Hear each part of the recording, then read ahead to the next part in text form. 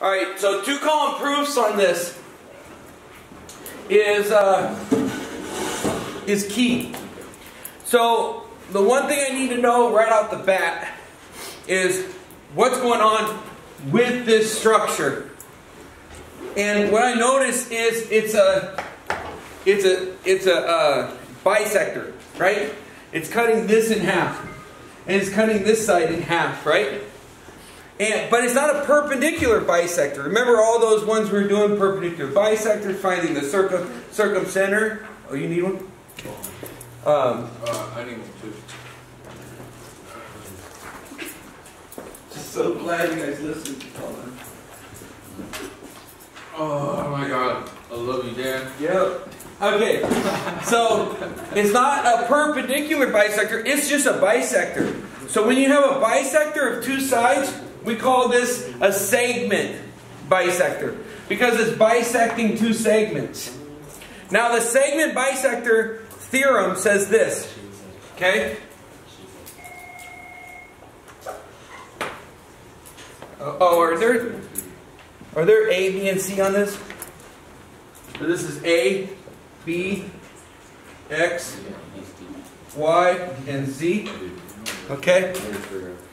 So it's basically saying that AX or XA and is congruent to YA. Okay? And YB is congruent to ZB. Okay? And that's definition of a segment bisector. Okay? Now since they're segment bisector, what that means is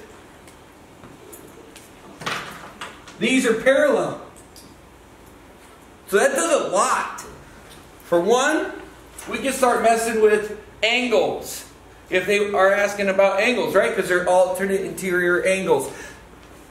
Okay. Right? Corresponding angles. Okay? So when they start asking about angles on a problem like this, boom, we can deal with that. Because we know these are parallel. Alright? But in this case, we don't care that they're parallel. We care about one thing. We care that the other part to the segment bisector theorem, there's two parts to the segment bisector theorem. One part is that these two lines are parallel. The other part is that this perpendicular, or this bisector, this segment bisector right here, right? This segment bisector right here. So we're going to put a letter there. So how about we put C? What we're going to say is XC, right? XC is equal to ZC, and it's also equal to AB. Okay? So these are all congruent. So, Joaquin, these are congruent. Alright? So, and that's the definition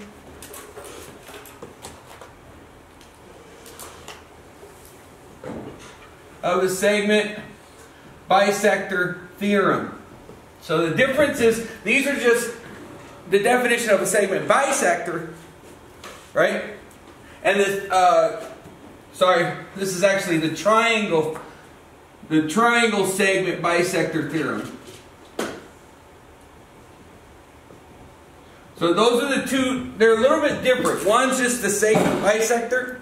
When a segment is bisected, it's a segment bisector. But when a segment on a triangle is bisected, that's a whole other theorem. And what that theorem says is that these two are parallel and AB is congruent to half of xz. Or in this case, if we cut this in half with putting a c there, so then xc is going to be congruent to ab. And so in that case, so would cz, right? Alright, so now we got to figure out how we're going to make 34 equal. How do we figure out what xc is? Well, because these are congruent, then 2xc, let me not write that like a z, 2xc is going to equal 34, right?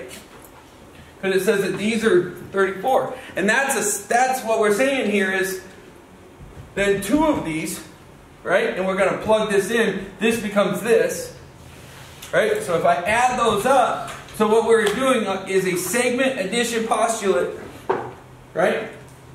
And substitution. So we're going to kind of do a two-step method.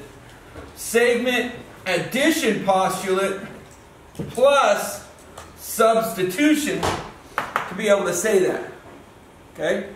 And so we're just saying, hey, these two add up to be 34. And that makes sense, right? Because they're both the same and those two add up to be 34. And the reason why we do that is so I can divide by 2 and get that xc is equal to 17. Right? And what did I do there? What's that called? We should know this part. Say it. No, close. It is simplifying, but we call it something. It's not simplifying because we do it to both sides. If we just did it to one side, it'd be simplifying. Division what? Yes, there you go. See? Division, property of equality. I knew you guys had it. I knew you had it. Okay? And now, the easy part. Now we're going to substitute in. Now we know that AB, right? AB is equal to 17, right? Because AB equals these two, right? But what is AB? Instead of writing AB, we could write something else, right? We're saying AB is equal to XC, right? That's what we're saying. But in this case, XC is 17. And what's AB? 3x minus 1, right? So we're going to say 3x minus 1 equals 17. And what do we call that when we plug things in? When we plug it in? Substitution. Substitution. Good job. Okay? And then what do we do when we're solving this? This becomes the easy part now. If we're going to solve it, what do I do?